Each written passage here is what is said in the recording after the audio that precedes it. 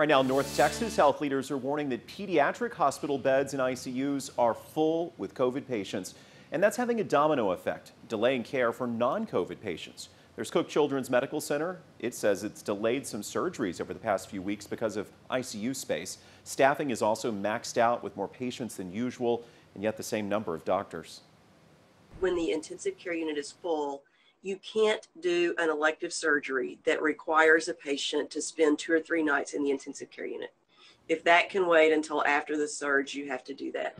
So according to what's known as the DFW Hospital Council, there are 94 children hospitalized with COVID-19 in North Texas. In total, 95% of pediatric beds are full, including every ICU bed up there.